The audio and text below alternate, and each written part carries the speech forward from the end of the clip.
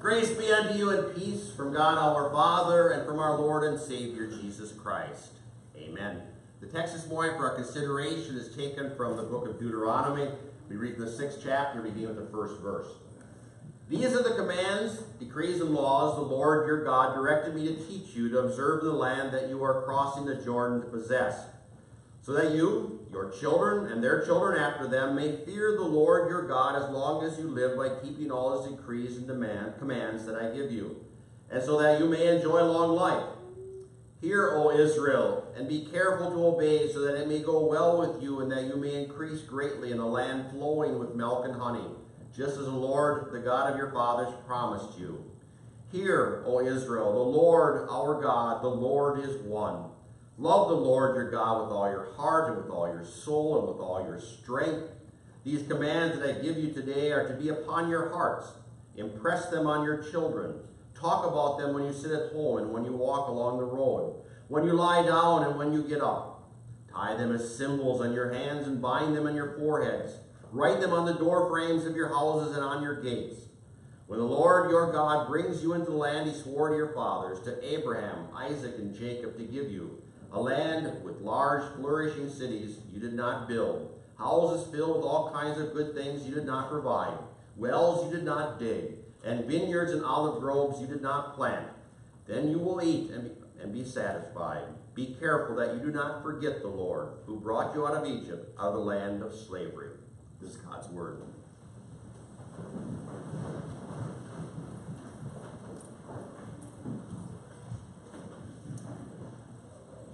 Dear friends in Christ,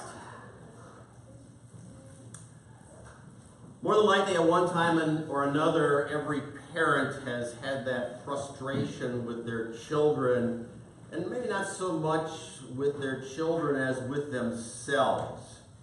And the statement may get blurted out, I wish God gave me a manual as to how to be a proper parent and how to deal with this situation and that situation and what to do. I mean, they give you owner's manuals when you buy a computer or a lawnmower or something like that, and you can read through and how to use it and how to do it correctly and how to care for it correctly and properly. Why not for children? And you go into some people's residence, their homes, and you see home sweet home up there, and you think, ours is far from a home sweet home. Our environment is not anything like that. And you'll see other little banners or things in woodwork. Houses are built with brick and stone. Homes are made of love alone. And you kind of anguish, I wish that could be the case in my home. I wish love could reign supreme there as well. God, in a sense, has given us that manual. He has given us that outline of instructions as to how to be a parent to our children. And I think, in a large part, that is what the Lord was trying to tell the Israelites as they were about to enter the promised land, that they were going to have a lot of good things. And you know as well as I do, we have a lot of good things, and when things come easily for us, it's very easy, and it's a very real temptation to abuse those things. And not only do they not be the things that draw us closer to God, but they are actually the things that draw us further away from Him. Satan would love nothing more than to undermine the Christian home. And quite frankly, he's doing a very good job of it, unfortunately. It used to be we would call places of ill repute, or places that you wouldn't want to go to, or you're not going to go to that place and inhabit that establishment, and so on and so forth. Now, unfortunately, we're bringing that into the home. There are wild parties, things on television that your grandparents would cringe to see that you were watching such filth and listening to such garbage. But it's right there in the home. Then you have the computers, and everything on the computers, you can bring up almost anything you want. It's right there in the home. And not only that, there's a lot of arguing going on. The children are rebellious. You can't tell me what to do. I hate you. I don't want to be here anymore. I can't wait till I can move out of home, and so on and so forth. And we get to our the place where we throw up our arms and hands and say, Lord, show me. And the Lord does, if we just take time to read and just take time to listen to Him. I think we have to ask ourselves two key questions, parents. One, do you love the Lord your God with all your heart, mind, and soul?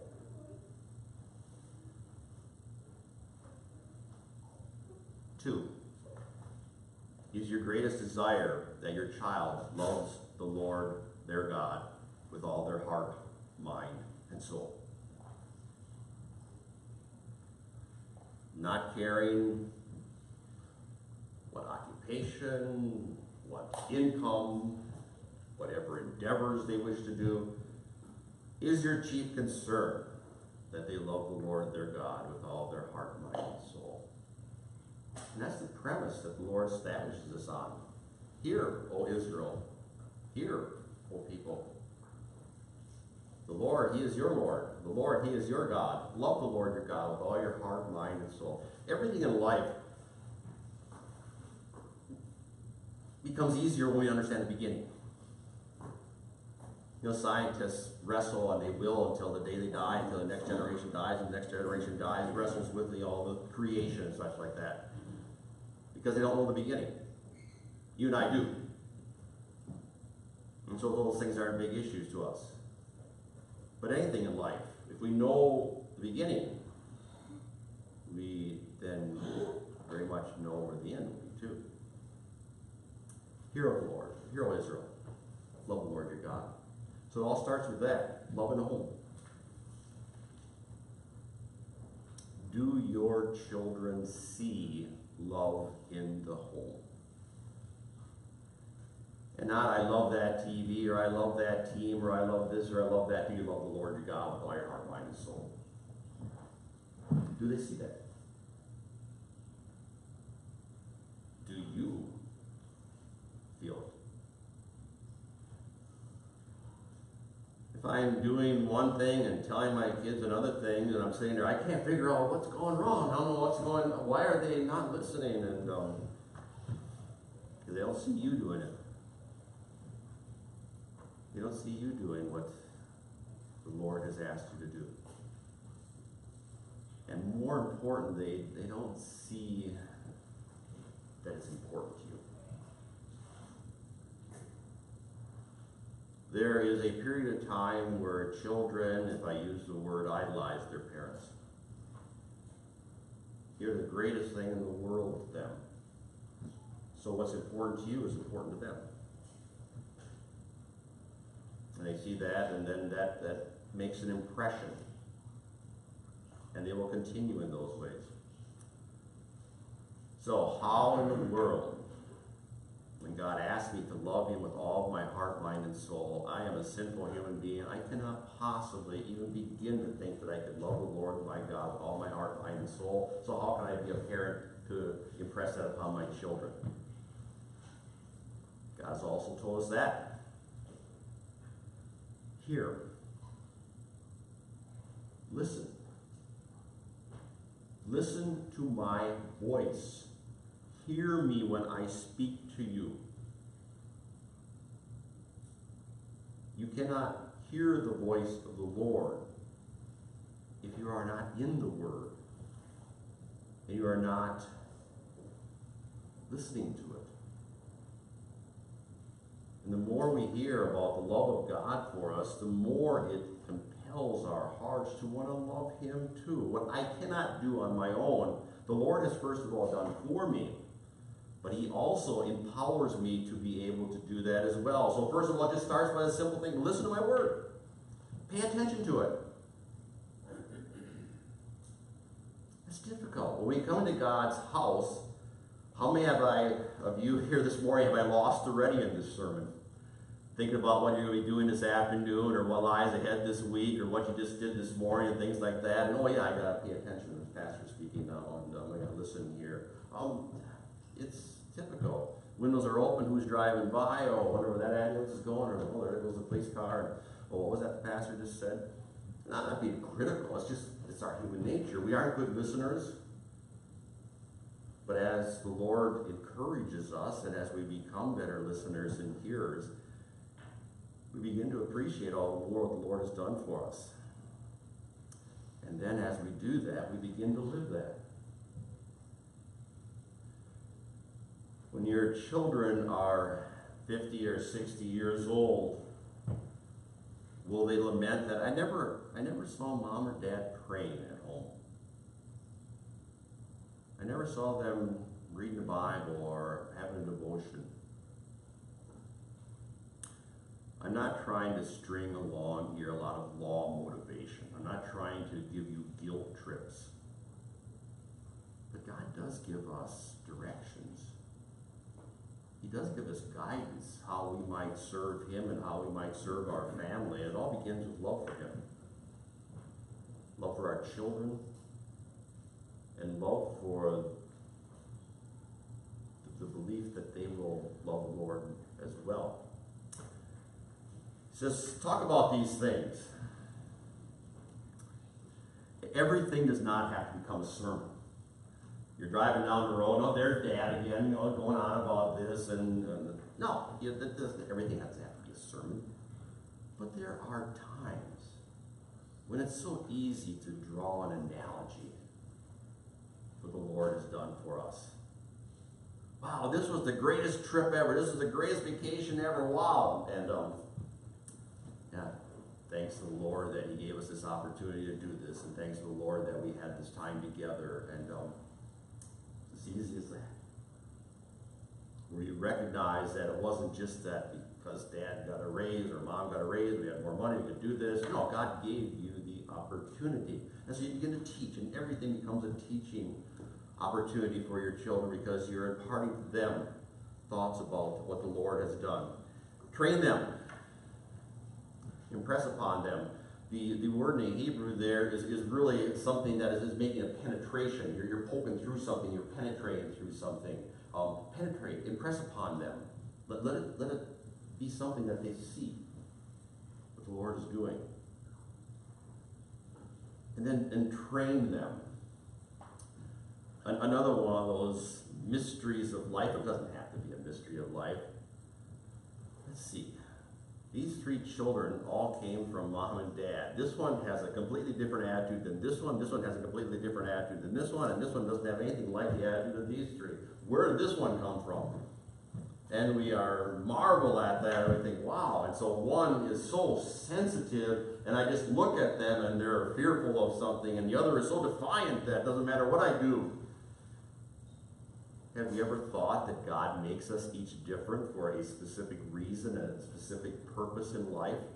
That he has already, from creation, known what that was going to be? And so as parents, we learn to appreciate the various gifts that God has given to our children. Well, you don't get A's like your brother or sister does. We're not all on the same level. God gifted us in different ways. We aren't going to all bring home A's in the report card. We aren't going to all be able to throw a baseball 95 miles an hour. We aren't all going to be able to, do various things, but we all can do some things. And as a parent, we learn to appreciate the various gifts that our children have. And we appreciate the fact that they're sinners just like I am. And we realize that there are times I have to be firm with them. There are times I have to discipline. There are times I need to praise and to compliment and build up. That's all what the Lord is saying here. Impress these things upon your children. Train them. Show them. I'm spending all my time at work or in my leisure, hardly any time with my children. I just don't understand why they don't listen to me. I don't understand why they don't do this. Spend time with them. Train them. Encourage them. Be there for them. That's what the Lord is saying there.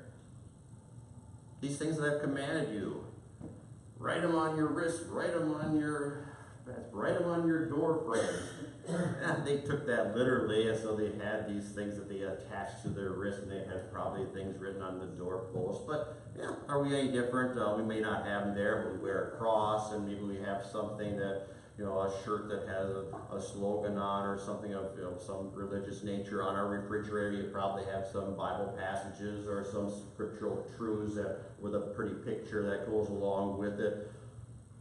What do those things do? They remind us. They remind us who we are and who we serve. They remind us of how much God loves us and what He did for us and for our salvation. He laid down His life. I think the Lord is also trying to tell us, too, it's much easier to train a child than it is to repair an adult. When we train and we encourage our children when they are young, and we teach them about their Lord and their Savior, Jesus Christ, those are the things that leave lasting impressions. They will perhaps wander from the way. They will get off track. Satan's also trying to rob them of the hope that they have. But what precious opportunity He gives to us as parents to be able to do that. So the Lord is saying now, as you're about to go into a very wonderful land, a land that I'm giving to you, it's going to be flowing with milk and honey, and there's going to have everything you could ever have dreamed of. Don't forget me. And I guess as we think of a family today, by all means, don't forget the Lord your God. Don't forget that the sole purpose of your being here on earth is to be His servant, to sing praises to His name, and to serve Him in all that you do.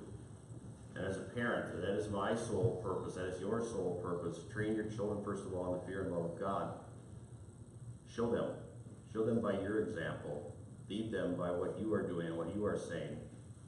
Let them know that this is the most important thing in your life. And then as we love our Lord, love them. The majority of this sermon is dealing with and directed to parents, and should rightly be so. But for your children, it's the same for you. Recognize your parents as a gift given to you from God. You did not select them. God chose them for you. Whenever you become rebellious in heart and spirit against your parents, you're rebellious against God. God says, love them with all your heart, mind, and soul. Receive their rebuke and their admonition when it is necessary. Serve them. We all have roles. Nothing is more grating to me than a child will say to his parents, I don't have to listen to you. Love the Lord your God. Replace that attitude with a love for God. And what a difference that will make. God blesses those homes. God blesses that attitude. God blesses that faithfulness to Him. Because He has been faithful to us. He's never let us down. And so we learn to grow together, but it all starts. Love the Lord your God with all your heart, mind, and soul. And so I go back to where we began. What are the two key questions? Do I love the Lord my God with all my heart, mind, and soul? And do I want as the chief concern for my children and my family that they love the Lord their God with all their heart, mind, and soul? Amen.